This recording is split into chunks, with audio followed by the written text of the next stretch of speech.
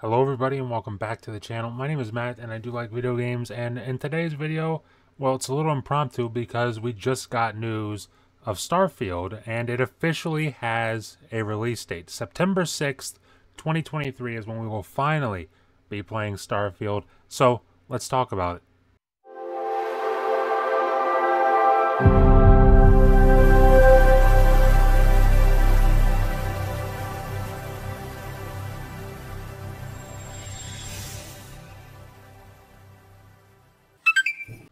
So guys, here we are on Twitter.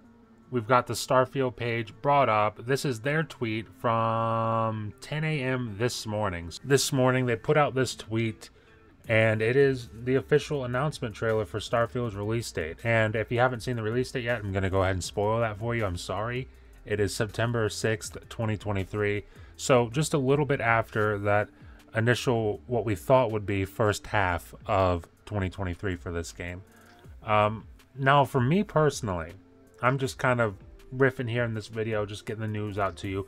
But for me personally, I'm not too surprised by this. In fact, I kind of expected it. Well, let me take that back. I didn't expect September.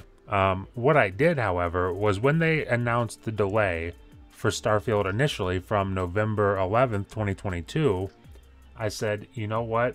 This game is coming out November 11th, 2023. That's just what I thought was going to happen. Now, we're here in this position now. Looks like that's not the case. And what's great about that is because I was expecting it November 11th and we're getting it sooner than that, this is great news for me. Now, if I was somebody who was expecting this in June and then I saw, now it's delayed to September, I'd probably be a little upset. But realistically, I never expected this game in June. But this trailer, if you've actually seen it, I'm not sure if you guys have or not, but I highly recommend going and checking it out because first of all, it's just a cool trailer. And then you got Todd explaining some things there. But in the background, you can see on that TV, they're showing a little bit of gameplay out of the corner of your eye in that background there. And the animations, man. Animations have always been a little weird in Bethesda games, a little bit stiff. I think the best they've ever been would be Fallout 4, but even then, Fallout 4, Fallout 76, the animations were just a little bit stiff. But if you watch the animations and the background, see if I can bring it up here, where this guy is running, but there's a part where this guy is running right here. You can see that looks really smooth to me. I mean, I don't know about you guys, but that looks very smooth. Like I could properly play and enjoy that game in third person, whereas I don't feel like I can do that with Fallout. I don't know, maybe that's just me. But if we head on over here to the Verge website, now this is an article by Tom Warren, you should definitely go check it out. I'll leave a link to that in the description. Now guys, real quick, I always say I'll leave a link to something in the description, and I always forget to put it in the description. This time I'm making good on my promise. I got this stuff written down in front of me. I know what I gotta do when I go to upload this video. And I'm going to start doing that from now on, because I know I always say I'm going to put something in the link in the description and it's never there.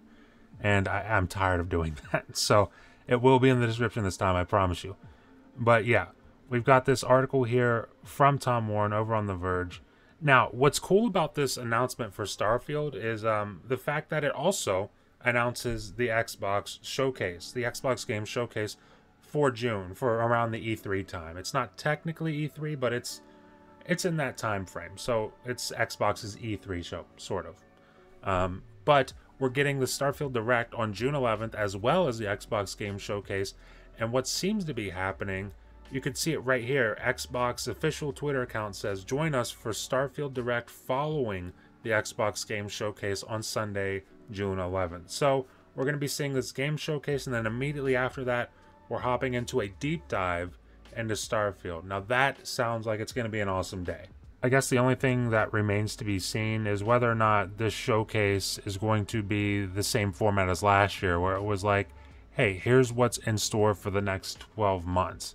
Or are they going to just, go back to what it normally is? We're going to just show you the games we're working on, whether it comes out in 12 months, 24 months, 3 years, whatever. We'll show you what we have now.